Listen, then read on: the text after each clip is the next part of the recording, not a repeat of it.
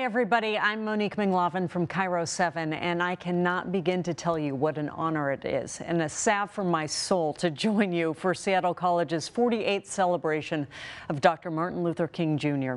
It is easy to feel lost in these dark times, and more than ever, Dr. King's legacy can serve really as a North Star. This is when I would normally be looking at your smiling faces and encouraging you to take your seats. Of course, this year is very different. You may even have your slippers on this time, but you'll still be tapping your feet. Mount Zion doesn't need to worry about DaNell, Daymon, and Greater Works blowing the roof off this year, but I can't protect your computer speakers, so let's get this started. Hello, Seattle, Washington. This is DaNell, Daymon. This is Greater Works. We are excited to once again be with you on this Martin Luther King celebration. We realize that we're not together in the building of Mount Zion, where we fellowship every year, but we would not let social distancing stop us from enjoying this momentous occasion with you that we've been a part for over 15 years. Thank everyone for inviting us. We hope that these songs minister to your heart. I would like to give homage to Seattle colleges, even the late Dr. Samuel McKinney, who's been with us all the way through these situations. We're grateful to be a part, and we will see you next year. Have a blessed day, and I hope these songs minister to your heart.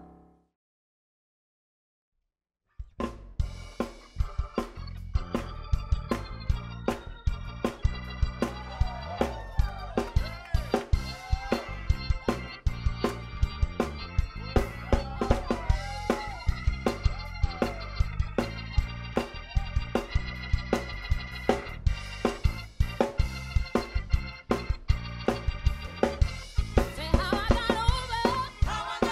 over.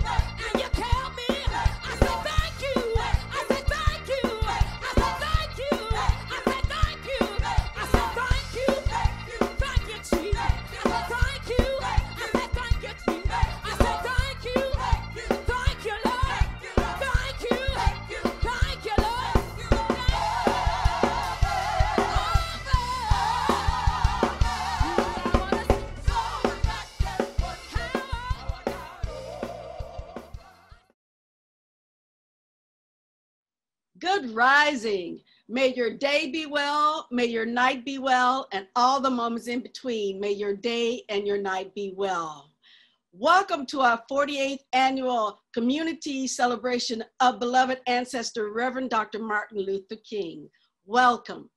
My name is Dr. Valerie Hunt, and I am the daughter of Murdy Hunt and beloved ancestor Richard Hunt. And I get the pleasure of serving as Associate Vice President of Equity, Diversity, and Inclusion at my beloved campus, Seattle Central College. And we are so delighted to have you here today. Let's get going. Greetings, everyone. Welcome to the 48th Annual Community Celebration of MLK. My name is DeAndre Fisher. My pronouns are he, him, and his. I get the honor and the privilege to serve as Associate Vice President for Equity, Diversity, and Inclusion at North Seattle College. But I have to bring in the EDI beloved team at North Seattle College who really does the work alongside with me. Thank you for all the work that you've done and continue to do. And so excited to be here. Hello, welcome. My name is Betsy Hasagawa. I use she, her, and hers pronouns, and I'm Ainu and Japanese heritages. And I have the honor and privilege of serving as Associate Vice President for Equity, Diversity, and Inclusion at South Seattle College.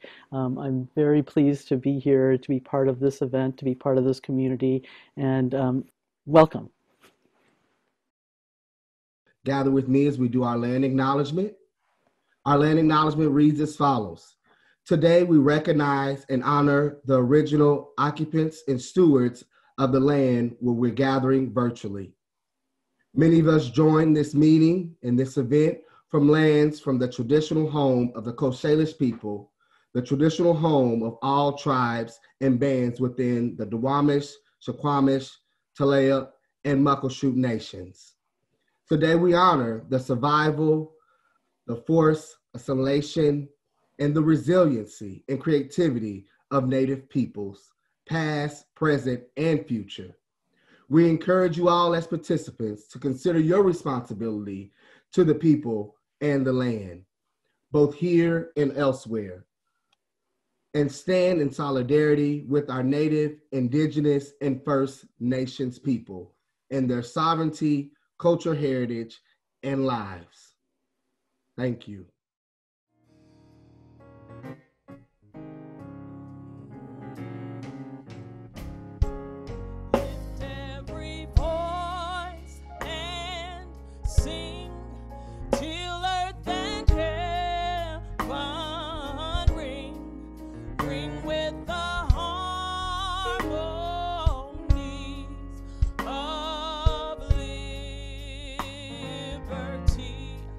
Let our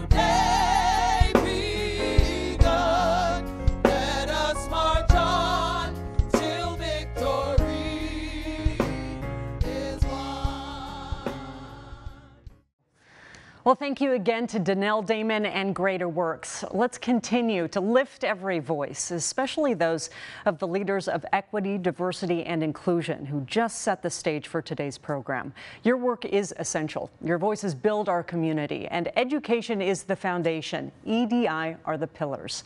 Now, understanding our history is essential to true understanding. And boy, are we in the middle of living history. I don't need to talk about all of our challenges. We've all felt them, we've suffered from them, and persevered in our own ways, though not always on our own terms. I'll admit to kind of stewing in some doom here. I thought, just get us through 2020. And there was hope on a number of fronts. And then in this new year, this new dawn, last Wednesday happened. Whenever I used to think of our nation's capital, I would think of the images and the scene that framed Dr. King's I Have a Dream speech, the profound inspiration. But the image of that dream was eclipsed by a nightmare. And then I got the email from Barbara Childs of Seattle Colleges asking me if I could do this. Yes, I need to be among all of you. I can't see the whites of your eyes, but I can feel the heat of your energy and your optimism and your purpose. And it reminds me there is a lot of work to do, and it can be done. Now consider this statement made about an imperfect election and what should happen in the aftermath. This is it. We are a mighty nation because we embedded in our national experiment the chance to fix what is broken, to call out what has faltered, to demand fairness where it can be found, which is why on election night I declared that our fight to count every vote is not about me, it is about us. It's about the democracy we share and our responsibility to preserve our way of life. Our democracy, because voting is a right and not a privilege. Now, needless to say, those eloquent words are not from anyone objecting to the free and fair election this past November. That was Stacey Abrams. She had genuine grievances about the election she lost. Actual evidence that people had been purged from the voting rolls when she ran for Georgia governor in 2018. And when someone else was declared the victor, she called others to action, and the response swelled. Not calling others to violence, but to education, to registration. She got hundreds of thousands of people to register to vote in her state. And now Georgia has elected 2 new senators. That African-American woman is one of the biggest reasons that Deep South state is sending a Jewish man to the Senate, along with Reverend Raphael Warnock, a man who preaches from the very pulpit Dr. King did at Ebenezer Baptist Church. In these crooked times, that is the straight line you can draw from Dr. King to the hope that we have today. It doesn't have to be a nightmare. That is the dream, and it still lives among all of us right now. We just have to keep working. And it is my pleasure to recognize people who have rolled up their sleeves, committed to doing the work in education.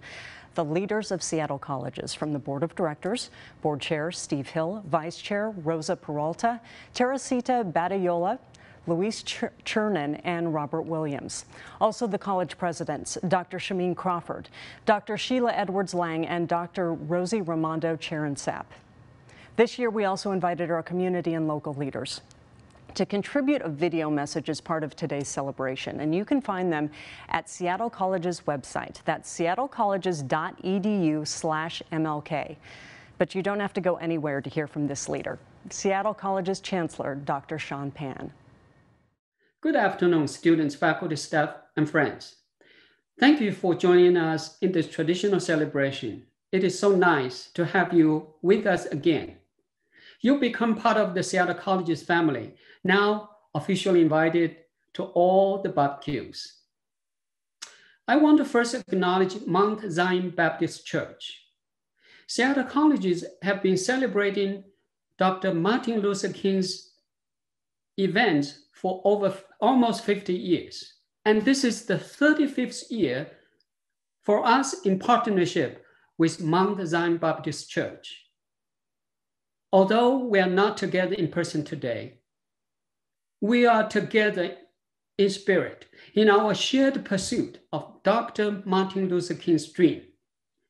And it's that spirit and his vision that has kept us marching with determination and hope, even in the darkest times for so long.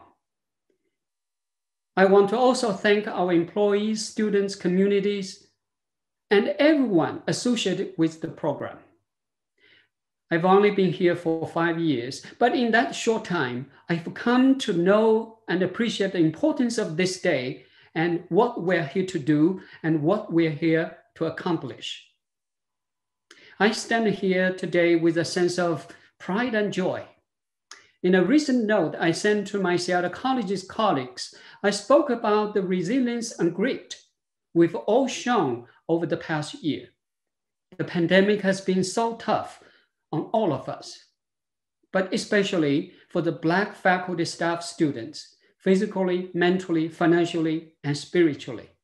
The pain, the suffering, and the trauma experienced by our BIPOC community are deep, lasting, and devastating. I'm encouraged, however, that we are all here, standing, pressing on, moving forward, and so are our students. Proof of this was recently on full display when the Seattle Times wrote extensively about our students and the Seattle Promise program. Even in an unprecedented global pandemic, we're fulfilling our duty as educators, giving students the stability they need to keep their goals in focus and carry on. So please indulge me a moment while I sing the praises of the City of Seattle, Seattle Public Schools, and all the faculty, staff, students, and employees at the Seattle College District for their hard work building a model program for our state and nation.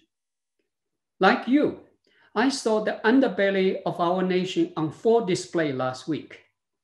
The images and videos of January 6 events were frightening and unsettling.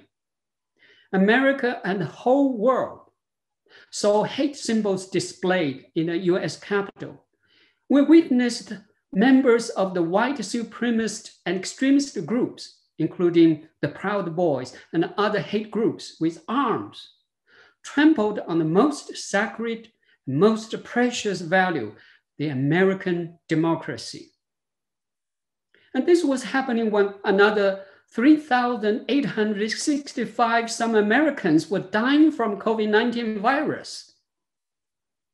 While these images are fresh and vivid in front of our eyes, I cannot help asking, how do we interpret, process what has happened individually and collectively?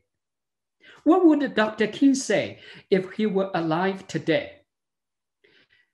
In this moment of great national reckoning, an astute statement by Mr. Darren Walker, president of the Ford Foundation, really helped me to understand the situation. He wrote, "Democracy is the greatest threat to white supremacy."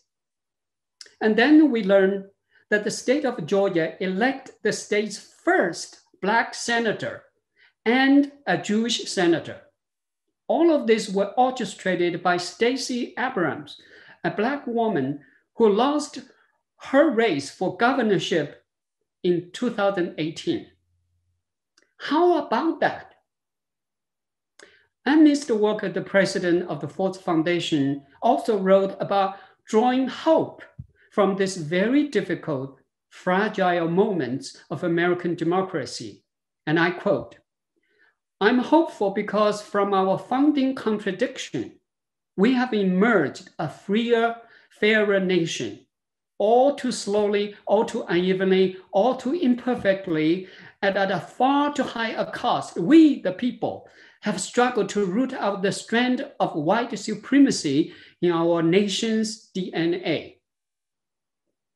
It is with this kind of optimism and hope that we can move forward with realizing Dr. King's vision of building a beloved community. You'll hear us talk about building a beloved community in the future. It will serve as a guidepost for our internal, external work for the coming years. For us educators, we're going to, and we need to, do our part.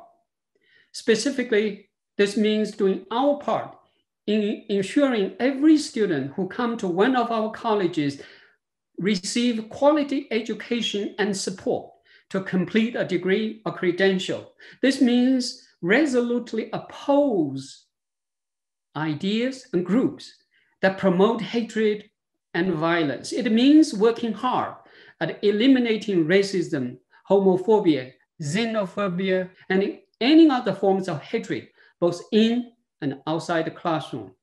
This means including the teachings of Dr. King and other ethnically, culturally relevant materials in our programs, in our curriculum.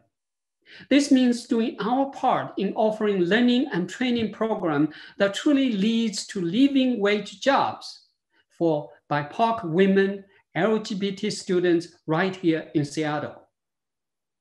This means living Seattle College's values of equity, diversity, inclusion, and community. And this means delivering the promise of preparing students for success in life and work as Seattle College's mission requires. Let me end my remarks by quoting Dr. King. He wrote in 1966, "Our goal is to create a beloved community, and this will require a qualitative change in our souls, as well as quantitative change in our lives." Thank you.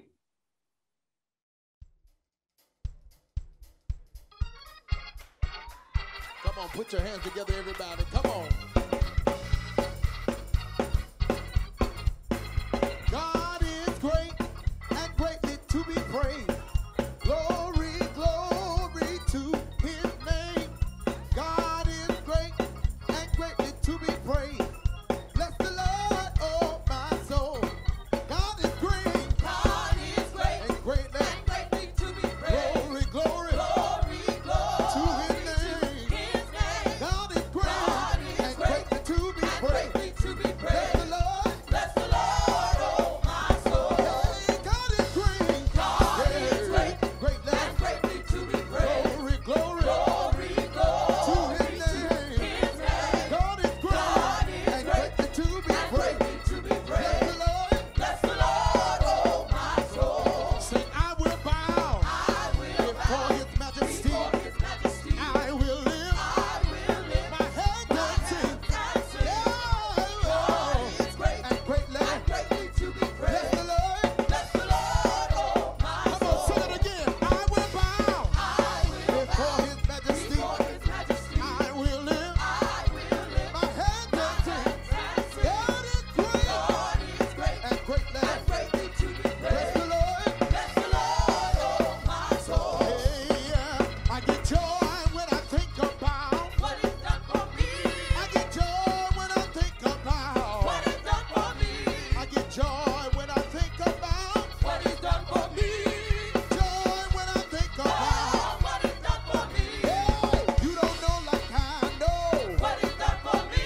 I said you don't know like I know. What he's done for me. Yeah, you can't tell it, let me tell it. What he's done for me.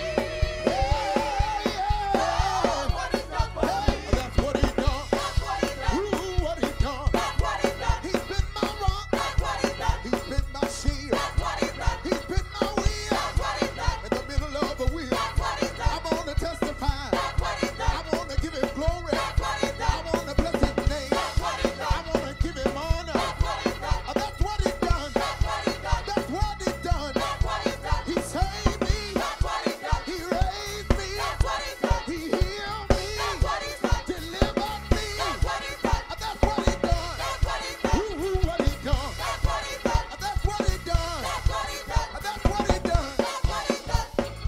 I don't know what you come to do. I don't know what you come to do. I don't know what you come to do. I don't know what you come to do. I didn't come to look at you. I didn't come to look at you. Oh, I didn't come to look at you.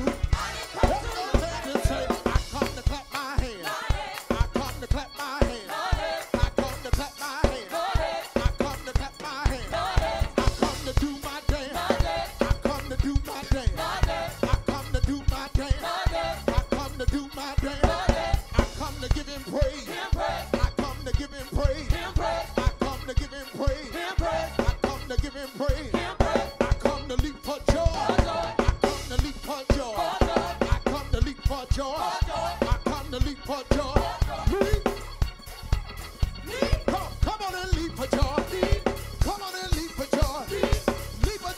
get your breakthrough. Leap until you get your miracle. Come on and leap for joy.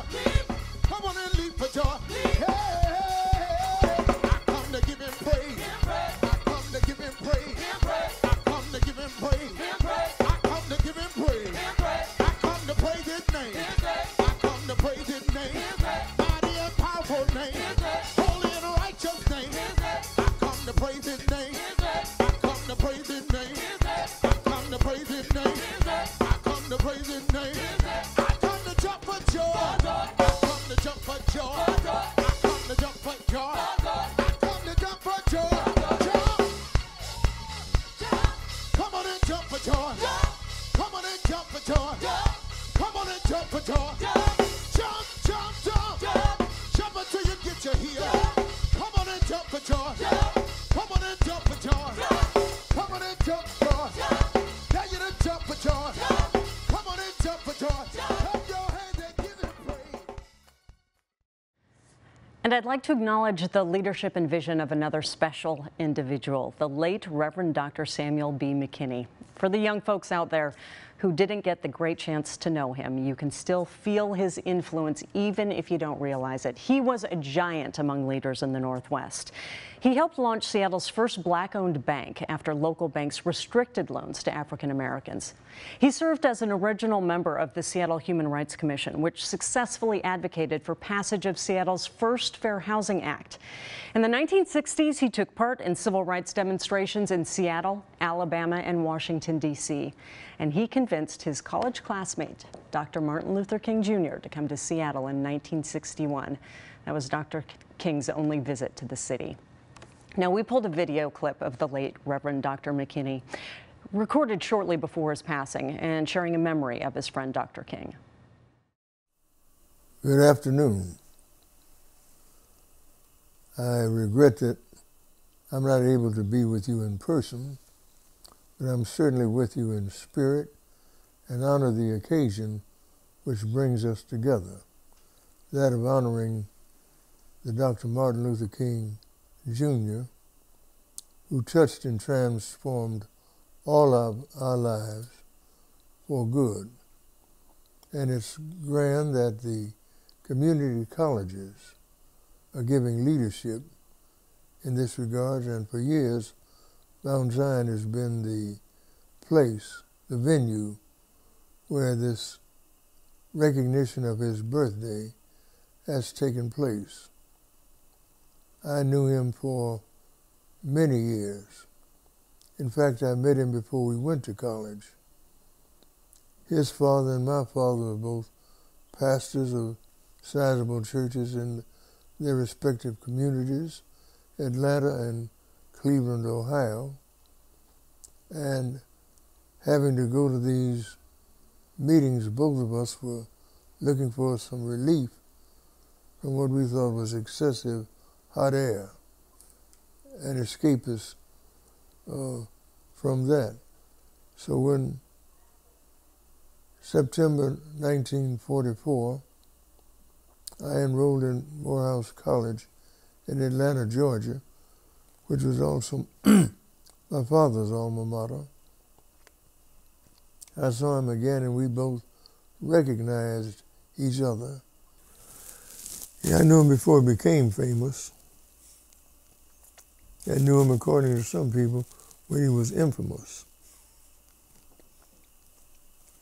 But he did the right thing at the right time for the right reason. Well, this is an event that honors Dr. King and what he stood for and what he did and what became his mission, that of speaking for justice, civil rights, and the right thing. Some people now are so heaven-bound they're not any earthly good. And he kept many people's feet anchored.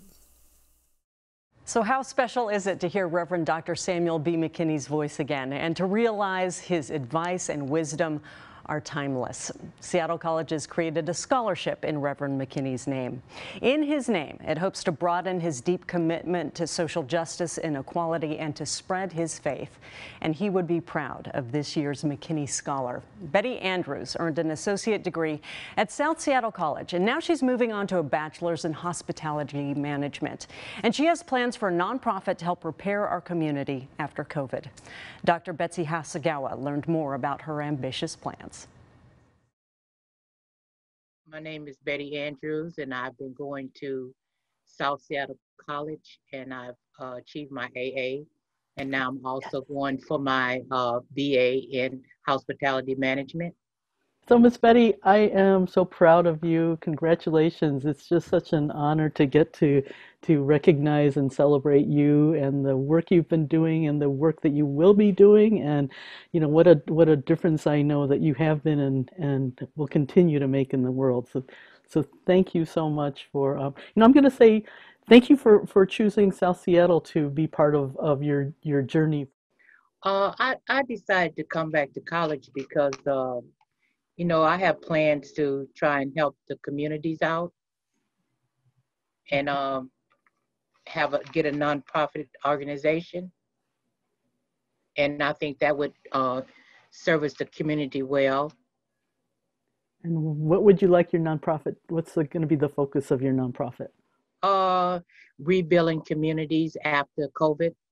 Well, I thank you so much for the way that you've been really selflessly and humbly serving the community.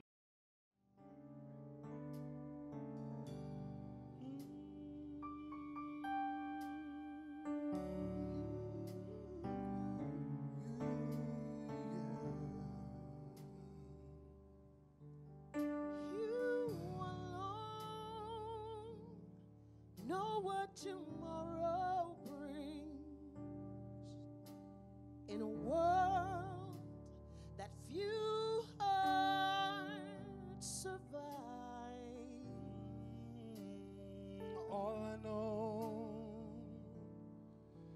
is the way I feel, and if it's real, I'll keep it alive. Said the road is long. There are mountains in our way, but we'll climb a step every day. Lord, lift us up where we belong, where the eagles fly on a mountain high. Lord, lift us up where we belong, far from the world we know, Where the clear winds blow.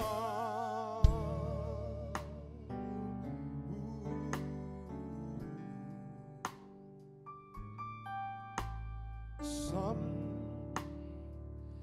hang on to what used to be. Stop living your life and looking behind. 'Cause all we have is you right now. And in you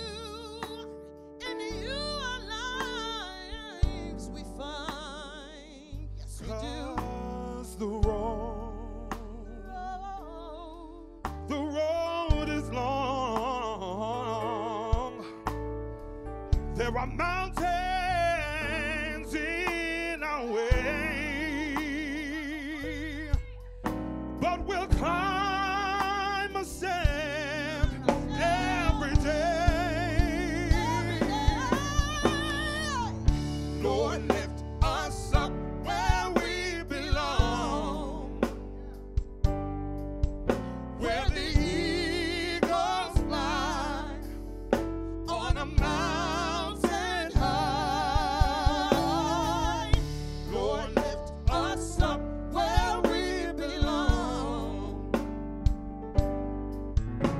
from the world below, where the clear winds blow. See, time goes by, and yes, sometimes we'll cry, but he'll wipe every tear from your eye. Lord, lift us up, Jesus.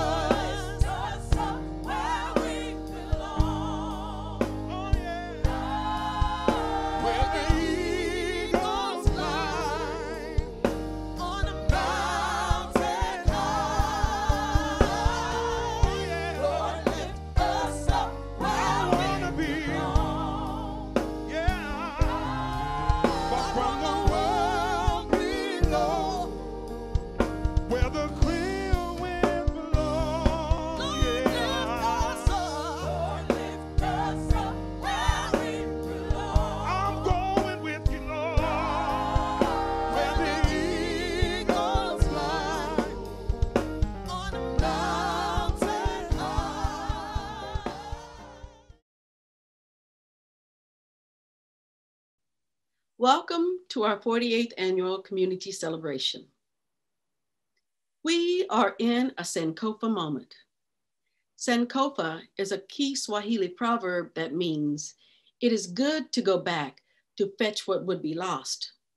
In this Sankofa moment, we go back to the wellspring of Dr. King's insight and hope, his urging us to build up the beloved community. In his visioning, he begins with the end in mind. The end is reconciliation. The end is redemption. The end is the creation of the beloved community. It is this type of spirit and this type of love that can transform opponents into friends. It is this type of understanding goodwill that will transform the deep gloom of the old age into the exuberant gladness of the new age. It is this love which will bring about miracles in the hearts of men. We hold on to his words in the wake of the global pandemic, coronavirus 19, and its horrifying ravages on communities of color. For Dr. King, of all the forms of inequality, injustice in health is the most shocking and inhumane. Indeed, the global pandemic has shocked the nation with stark realities of deaths many times higher for BIPOC communities than for white communities.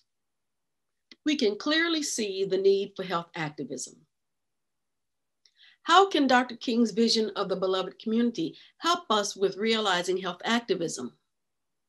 I will address this with three questions. What is the beloved community? What is needed to build it? And how can we take part? The beloved community is less to be explained and more to be lived out. For fellow visionary Dr. Vincent Harding, it is understanding that we are all citizens of a country that does not yet exist, but badly needs to exist. A country that cares about its children and about its elders, about itself and about the world, about what the earth needs as well as what individual people need. What is needed to build up the beloved community? Seeing with a heart of compassion, seeing what we don't want to see, but must. Beloved US Poet Laureate Joy Harjo tells us, let us not shame our eyes for seeing. Instead, thank them for their bravery. An example of that acting after seeing is King County Public Health Department's declaring racism a public health crisis in King County. How do we take part? Now, in this Sankofa moment, we can dedicate our energies to practicing health activism. At Seattle Colleges, we want to build up what we are already doing to support the financial, creative, spiritual, and emotional wellness of everyone in our beloved community. We hope our program inspires you to take part in building up the beloved community as envisioned by Reverend Dr. Samuel McKinney and Dr. King. Thank you for listening, and may you be well. Well, Dr. Hunt, we are so fortunate to have you in our beloved community. Thank you so much. And now I have the pleasure of introducing someone else doing vital work in our city and our county. Matías Valenzuela is the Director of Equity and Community Partnerships for Public Health Seattle-King County. Now, for the COVID-19 response, he's been leading community mitigation and recovery. He's also been co-leading work for the county on the declaration of racism as a public health crisis since June of 2020. Now, before that, he founded and directed the Office of Equity and Social Justice in King County, spearheading a countywide effort to address the root causes of inequities, especially racism, working with all county agencies and the community. Matías has worked at King County for more than 20 years, including as a lead for equity and social justice at its inception in 2008. And in his career, he was a print and broadcast journalist in the U.S. and abroad. He's been a Fulbright professor in Nicaragua. He is an affiliate assistant professor at the University of Washington School of Public Health and Community Medicine, and he currently serves on numerous local and national boards and advisory groups. Mr. Matías Valenzuela. Thank you for inviting me today and for being here. It's an honor to be with you in a county, King County, that is named after Dr. Martin Luther King. But that has not always been the case. Of course, these were tribal lands, and with the coming of the United States, for many decades, our county was named after Rufus King.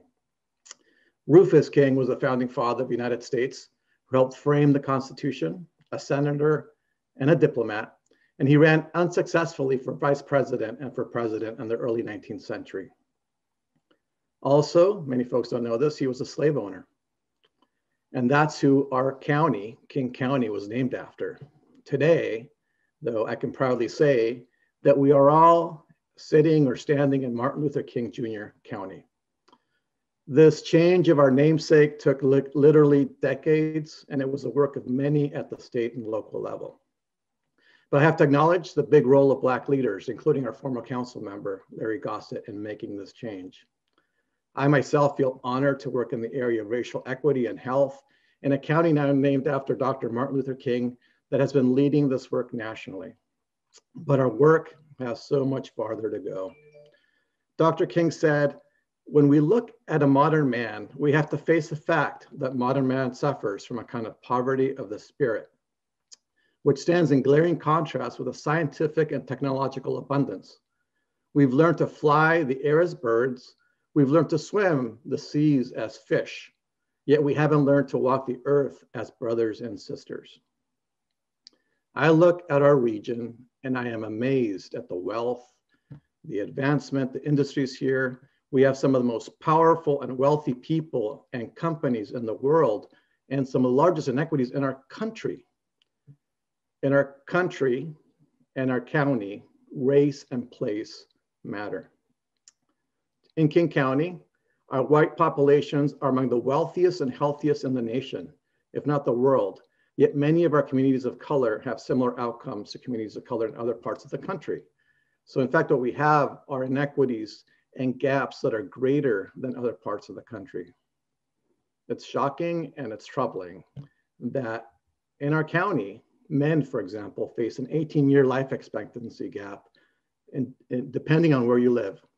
Between 68 years of age, life expectancy, to 86 years of age, whether you're a resident of Mercer Island or Bellevue, or you live in Auburn or areas of South King County.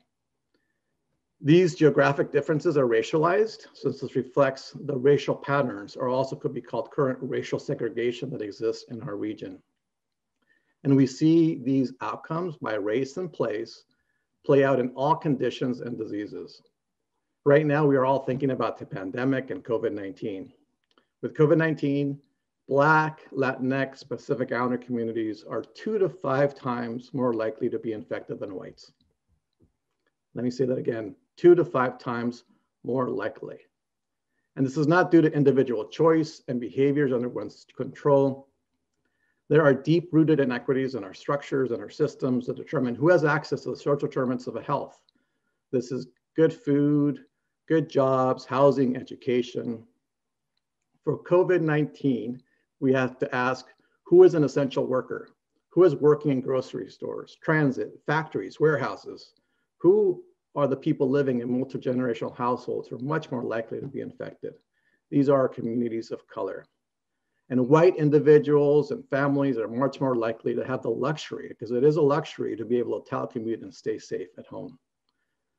The start of this year has been challenging, on top of the very challenging 2020. But our communities of color, especially our Black and Indigenous communities, are extremely resilient. I won't get into the details of the recent violence and the storming of institutions and the mob and the other Washington, where we saw the ugliness of white supremacy. Folks of color were not surprised either by the acts themselves or the lack of response by police. This is because today's actions and outcomes are steeped in history. But last June, we at King County, both our Director of Public Health and our County Executive, made an important announcement by declaring racism a public health crisis. With this, we acknowledge that we have two crises at the moment, both racism and COVID-19. And one of these was already with us. Though I'm proud that King County has declared racism a public health crisis, it is also important for us as government to ask some hard questions. Why have we put so much attention, effort, and resources into COVID-19, and we haven't responded to the crisis of racism with the same level of vigor? Just think, not just locally, but the federal level, how much money and finance has gone into the COVID crisis. Just earlier this month, $1 trillion, and the incoming president has promised much more. Also, let's ask, what role have we as institutions and individuals played in perpetuating the injustices that we have today? And why did it take a dizzying amount and number of stories and images of killings of Black people to get us to the state of declaring racism a public health crisis? It took us a long time to do this. We declared racism a public health crisis in June when we were collectively sickened by the images of violence on Black bodies seen on TV and social media on a daily basis. But in addition to these horrific acts of violence, in a more quiet yet no less sinister way, we live in a system that is literally killing and suffocating Black and brown lives every single day through taking away years of life due to chronic disease, burying families in debt due to predatory lending practices and housing policies, and taking away the right to life and health for large portions of our population. When Black and brown people and families do not have access to healthy environments and neighborhoods, we all need to thrive. We must also recognize that historically and currently, King County government has been complicit, and we all, in all the institutions, including in education and others, have to be complicit about, understand or call out how complicit we are in maintaining and perpetuating structural racism. And as institutions, we must be vital players in dismantling these oppressive systems. That's what these declarations mean. When we declared racism public health crisis last year, we as King County and public health made some important commitments. We said we will share power, resources, and work with community-defined problems using community-driven solutions, co-created by people most negatively impacted by racism. We committed to convening other jurisdictions and agencies across sectors and to establish shared measurable accountability measures. Community leaders and organizations will be provided with resources to co-create solutions. We made those commitments because we know that together we can lay the foundation for a better, stronger community. We started putting our money where our mouth is and also made significant down payments. At King County, we produced an anti-racism biennial budget for 21-22 and a policy agenda. As part of this budget and policy agenda, we made it clear we're going to transform the way our county views and treats public safety and divesting from the old systems and reinvest in Black, Indigenous, and people of color communities who have been most harmed by systems rooted in oppression. So in this current budget and policies, we made investments and policies that are diverting us from incarcerating and investing both for adults and in youth in the criminal legal system, and in favor instead of investing with a public health approach in community, health, human services that are aligned with our racial equity values. In addition, we are investing in areas where we have some of the greatest needs, like unincorporated parts of King County, like Skyway. Also, our executive made a commitment to close the detention portion of the Children and Family Justice Center by 2025. We've actually been able to do some pretty amazing things with COVID-19 that we then have to ask, why can't we continue these under the banner of racial justice and racial equity? So for example, due to COVID-19 in King County, we were able to decrease the number of adults incarcerated from an average of 1,900 in one day to 1,300, a 600 person decrease in number of adults incarcerated in our King County jails. Now, why can't we continue to do these under the principles of race, anti-racism work? As we move into recovery from the pandemic, we cannot make the same mistakes we made in 2009 with the Great Recession that systematically stripped household wealth and by association health from Black and Brown communities. So what's next? As public health practitioners and for us as a region, a big challenge ahead, of course, is vaccination. That's what we're all thinking about. Black, Indigenous, people of color communities have been devastated locally, not just by the virus, but by social, economic, and mental health impacts. I want to point to data once again in a recent national report from the Kaiser Family Foundation that I think we have to just think about as we head into this, some of these next challenges. To the answer to the question of Blacks who feel it is a bad time to be Black in America, we see a troubling rise. These are percentage of people nationally who said is bad time to be Black in America. For Black men, from 2006, when 28% of Black men said it was a bad time to be Black in America, today, or in 2020, it's 65%. For Black women, we saw the increase from 15% to 59%. This is a several-fold increase. Part of the survey asked about experiencing race-based discrimination in different settings and whether people have experienced this in the last 12 months, whether they've been treated unfairly based on their race. For those who had experienced race-based discrimination in the store while shopping, for whites, it was 8%. For Latinx, it was 24%. For Blacks, it was 40%. In dealing with police, like in traffic incidences, for whites, 5%. For Latinx, 18%. For Blacks, 26%. This is now that'll be important for us in vaccination.